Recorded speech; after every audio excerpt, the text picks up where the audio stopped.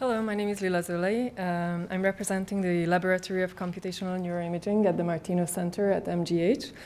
Our group consists of around 20 researchers, including junior faculty, senior faculty, and postdocs. And we have lots of different backgrounds, so people come with physics, mathematics, computer science, bioengineering, so it's a very diverse group. And some of the major projects that we are working on in our lab are the following. So we do brain image processing for both individual and group analysis. We do a lot of, we work on segmentation tools that do automatic or semi-automatic segmentation of cortical and subcortical areas of the brain. We are interested in writing algorithms that do intra and inter-subject spatial alignment between uni and multimodal images. And we are also interested in reconstructing different surfaces of the brain.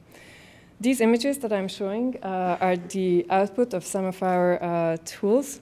So here on the left, this is a segmentation or anatomical labeling of a particular input structural MRI image. In the middle, you see the spatial alignment in between an ex vivo and an in vivo MRI scan of the same subject. And on the right-hand side, you see the output of different tractography algorithms that represent white matter structure of a neonatal brain. So up until now, in the past 10 years, most of our tools were specialized or were written for analyzing images of adult subjects. One of my main focuses or major area of interest is writing tools for pediatric brain MRI images. I'm interested in implementing registration tools and segmentation algorithms, particularly targeted in the age range of 0 to 2 years, when there's a lot of development that's still happening. And when the tools are ready, I'm closely collaborating with the Children's Hospital in order to test certain clinical hypotheses, for example, about the effects of premature birth on neurodevelopment. We are also, besides looking at the structural images, I'm also interested in looking into diffusion tractography analysis. Another key component of my research is looking into tools that do the analysis and help with the analysis between ex vivo and in vivo brain scans. And the long-term goal of that project is to project or transfer information that we find in high-resolution ex vivo images or histological findings into the in vivo acquisitions. Our results, just like in most of the research labs, are published in journals and international conferences.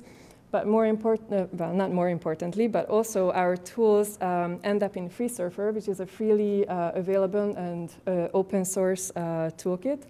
And we have a fairly large user base, and we give workshops to the users several times, both local and in international settings. We are open and we are looking for collaborators in all sorts of different areas. It's easy to find us on the internet.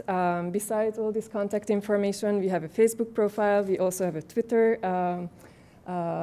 account, so please come find us. I also wanted to mention that in the poster session, there's one more poster from our group. Anastasia Yandiki presents probabilistic tractography method called Tracula. If you have any questions with respect to that, please find me. I'm happy to answer any questions. Thank you. Thanks, Lily.